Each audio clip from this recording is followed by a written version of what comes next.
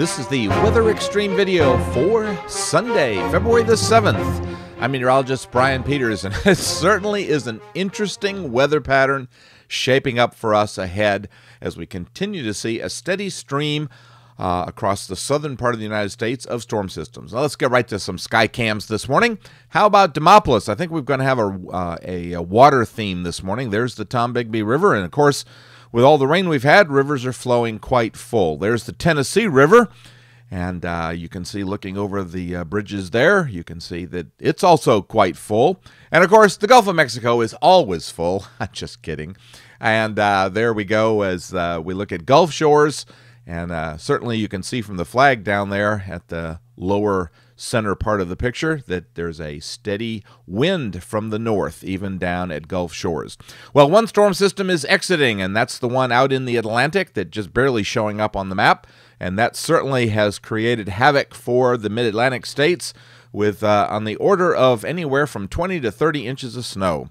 But here comes our next system, and we can certainly see that developing in the southern Rockies. On the upper air chart, overlaid on the water vapor imagery, we've got our closed low over Maine that is exiting, and we're sort of under a ridge, but also notice it's a bit of a northwesterly flow, so it's going to be another chilly day as we stay below our typical temperatures for this time of year. But out there in Baja California, Southern California, here comes the next system. Temperatures across the country are pretty chilly across I guess you'd say, well, much of the eastern half of the country, it's pretty chilly. I mean, even down at Key West, it's 54. My goodness, that's pretty chilly for them down there.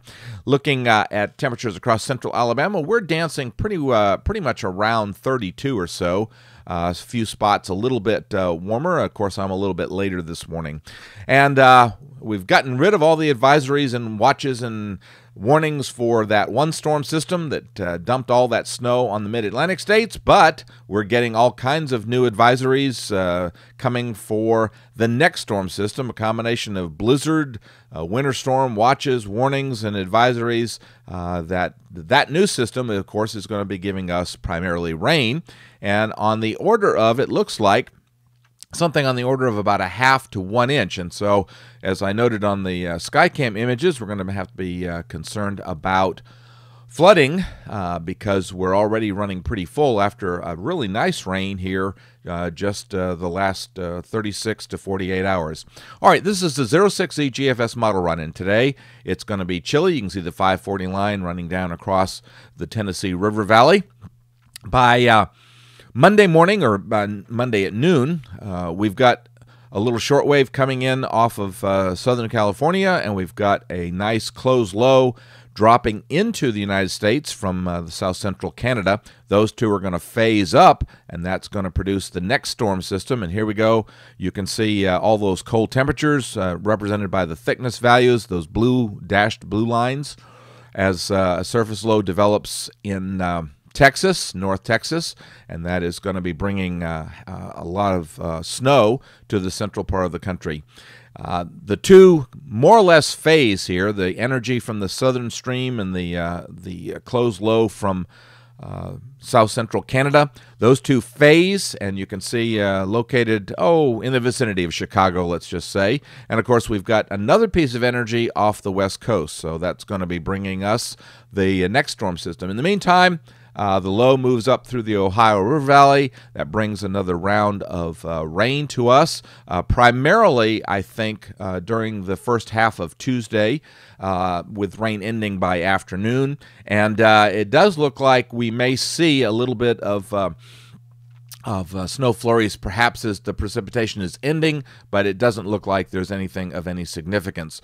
We dry out briefly, and you can see, of course, we're pretty chilly on Wednesday. We dry out briefly on Wednesday, but that next short wave is coming in through northern Mexico on Thursday, and that will be producing, yes, another surface low pressure system, primarily in South Texas, northwest Gulf of Mexico. That system dampens out just a little bit, but notice the northwesterly flow that is supporting it, and so it's going to stay chilly here, and the result is that we're going to be on the verge of some rain or snow on Friday as the surface low marches across the northern Gulf of Mexico. Now, the GFS is painting a little further south, but still, this is one of those situations where there is enough uncertainty that we need to be saying rain or snow. So we're not completely positive just yet, but of course, looking at 850 temperatures, they were a little bit chillier. Now, that puts us under a pretty chilly regime across the eastern half of the country by Saturday. And, of course, that means we're going to have kind of a cool day as our surface low exits out into the Atlantic. And that should pave the way for both a dry Saturday and a dry Sunday. Notice, however, by Sunday, we're back with the 540 line back across, let's see, at least the northern half of Alabama, and we should stay dry into next week with the Ides of February. All right, the Voodoo country, it looks like the chilly weather stays with us. This is the 19th as we look at the upper air pattern.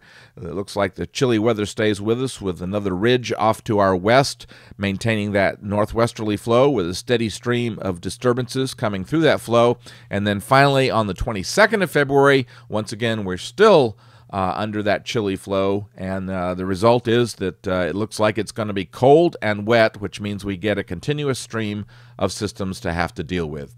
Well, thanks for tuning into the Weather Xtreme video. James Spann will be back with the next edition tomorrow morning, bright and early by 7 o'clock. Yes, I'm running a little bit late, and all I have to say is I don't know who you're rooting for today in the Super Bowl, but go Saints! Hope that you have a great Sunday, and Godspeed.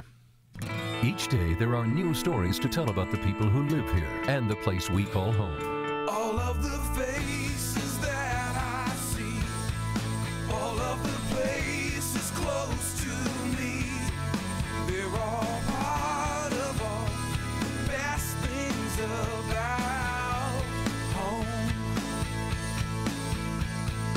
Sharing your stories on ABC 3340, Alabama's news leader.